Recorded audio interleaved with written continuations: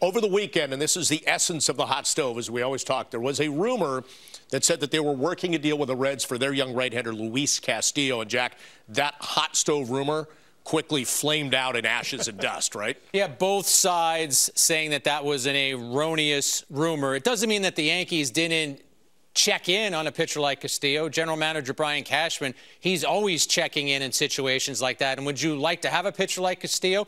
Of course you would.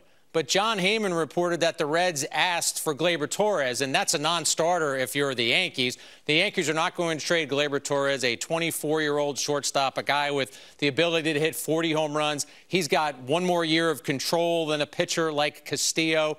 And also, if you look at Blake Snell, when the Rays traded him to the Padres, quick, name who was traded in that deal.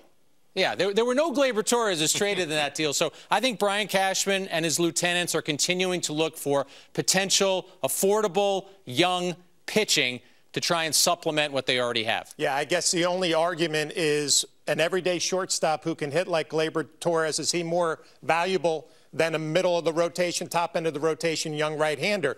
Some people might say, give me the pitching, I'll find a way to score some runs. But to Jack's point, the Yankees are saying, listen, we have a middle of the diamond defender that can hit 40 home runs and drive in 100, and he's 24, and we have him for the next couple of years. That is very attractive right there. So once you bring up Gleyber's name, the conversation stops right there. All right, so